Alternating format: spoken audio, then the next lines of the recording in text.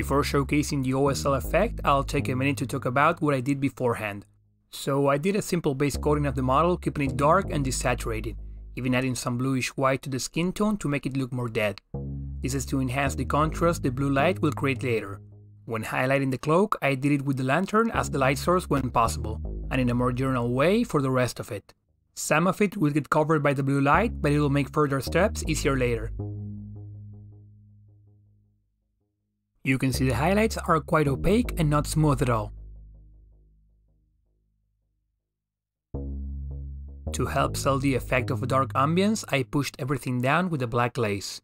And I say glaze and not wash because I am spreading the paint to avoid it pulling on the recesses, which will also help blend the highlights on the robes.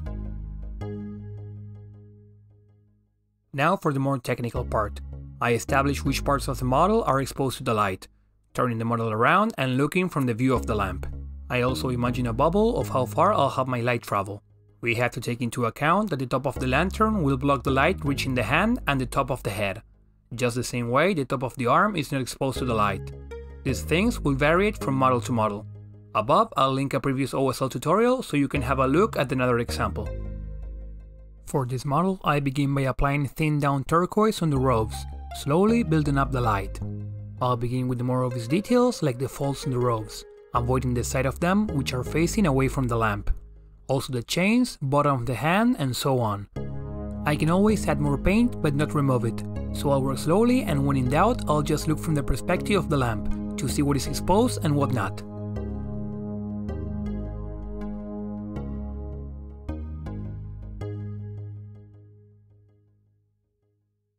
Here is how the first layer ended up looking. From there I moved on to blue-green. I did the same as before, however this time I imagined a smaller bubble of light.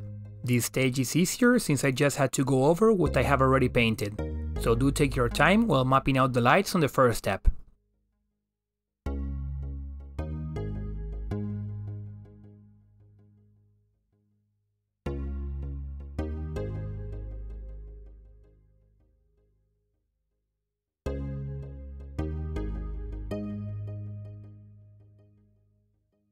Since this jumping color stood out too much, I went back to the turquoise and diluted it just like I did before with the black, going over the blue-green and tuning it down a bit.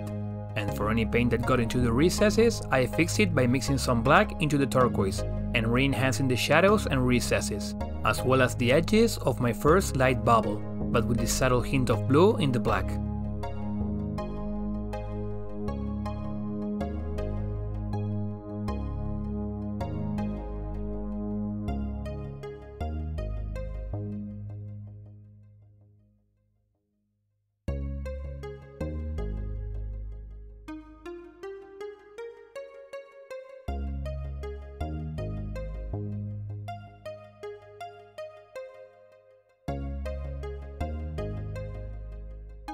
Here is how the effect is coming out so far. Since the blue-green was tuned down through the turquoise wash, we can reapply it, again within a smaller bubble of light, to create more layers of illumination. From here it is just a matter of repeating, going lighter and reducing the bubble. It is important that no reflection is lighter than the light source, which basically means to keep the white light within the lantern and not make a reflection out of it.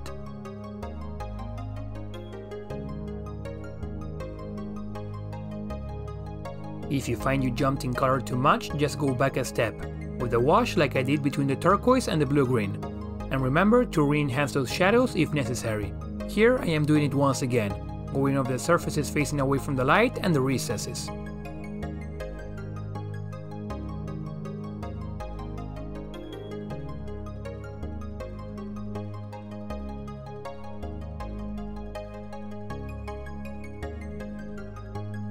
Let us now analyze the end result to better see what I've done. We have white only on the lantern, establishing it as the brightest point. Then blue-green reflecting the chains and the outermost edge of the robes. Same thing on the other side.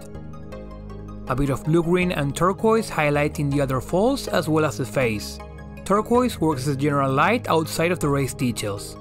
And on the recesses, a bit of bluish tint is present through the black and turquoise mixed wash. I hope you found this video useful. Only thing left to say is go practice. This technique requires understanding how light works, which is key if you're looking to improve your painting skills. Any questions you have, feel free to ask them in the comments.